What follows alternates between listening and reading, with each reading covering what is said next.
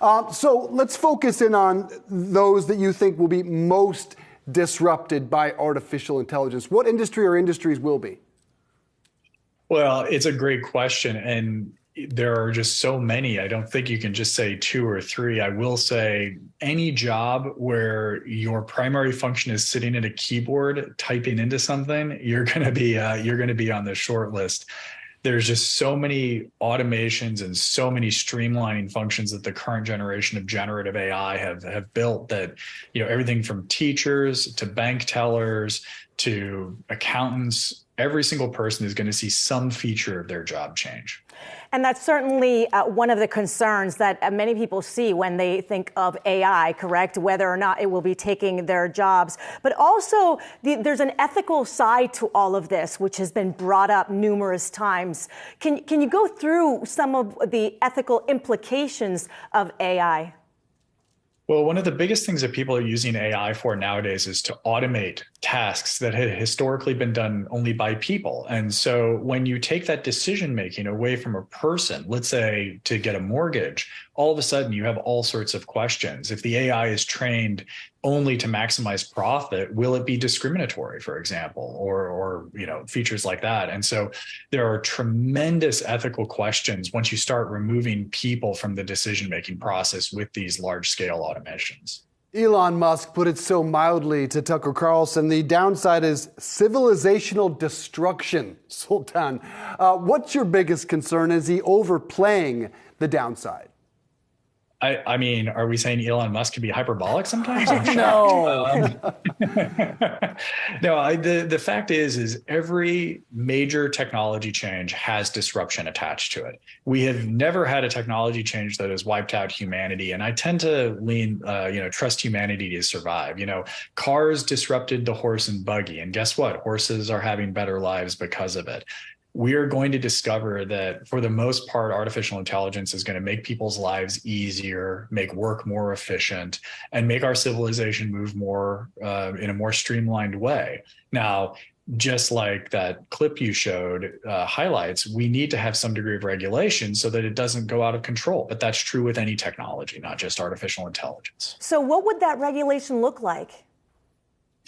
It's a great question. I don't think there's a great answer just yet. The European Union is putting forward some really interesting first steps on regulation. The Biden administration is not too far behind. And as a former regulator, I would really hope that we start on small, very narrow issues that define a playing field instead of saying something like you can't use AI in banking or something, gross and silly like that.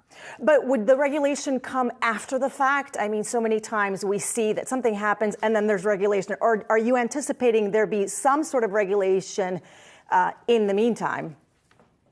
I think a lot of people are trying to figure out if it makes sense to put some regulation in up front. The problem is regulators by nature are reactive and not proactive, especially in the United States. And I think, the big conflict that we're going to see in Congress over the next year or so is going to be, can we get something passed through legislation that both sides can agree on? And it's not clear that we can. Yeah, let's be clear. Congress is still trying to figure out social media, let alone cryptocurrency. So it's hard to imagine how far off actual regulation is here. I'm curious, as a professor, what you tell your students, what they need to do to be ready for this next wave, to be on the edge that takes advantage of it and doesn't lose jobs because of it. Yeah, it is such a fantastic question. And, especially in computer science where the tooling is just moving so quickly. The other day I sat down to write my curriculum for the fall term and I used ChatGPT to help me.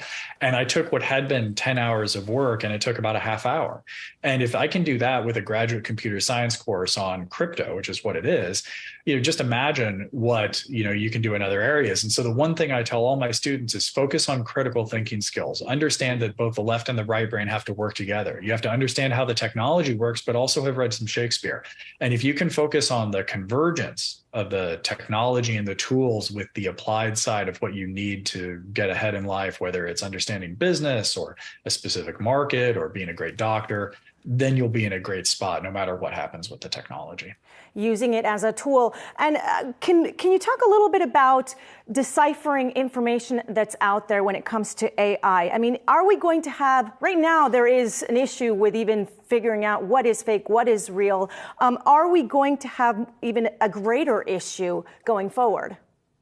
We absolutely will. I mean, I was deep faked about a month and a half ago to show for a crypto project on a Twitter space. So, it happens to all of us. And just like a few years ago, we had to start getting smart about managing our passwords for all of our logins. We're going to start having to get smarter about understanding how to look at the provenance of the things we're looking at online and understand if you see a video clip of the president giving a speech, make sure that you understand how to analyze that so you know that that is in fact the president giving a speech and not somebody trying to manipulate you.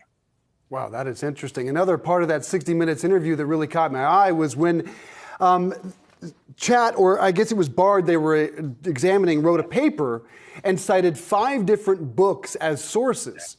Well, those books never actually existed. What are the implications of that? And you as a professor, again, I go back to that.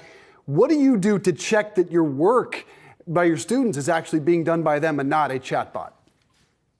So it's funny, about 2 semesters ago, I had to start adding to the tools I use. So every time I get a piece of homework from a student, I run it through a series of tools to look for plagiarism, which we've done for more than a few years now, but also running it through tools to see if a generative AI system actually built it. I actually had to write a little program that kind of combines all of it and gives it a score. And then I give that back to the students and say, hey, listen, you're probably using one of these tools to help with your research. Well, don't copy and paste that in. One thing that we started to do that I get a kick out of is, if you remember when you're in college, those old blue books, those just pieces of those little notebooks with like 20 pages in them. I've stopped having students do finals online just because there's so much cheating and so much ability for these students to just copy and paste the right answers. And now they have to sit in the classroom with a pencil and actually just write down the answers without a laptop or anything in front of them. You can imagine the angst that I got the first time I did that. The old-fashioned way, probably the way you and I have done that, Dave. Absolutely. Yep. I'm taking notes right here, That's scribbling right. my notes. Yeah. So the professor would appreciate that. Professor Sultan Meghji, thanks so much for joining us.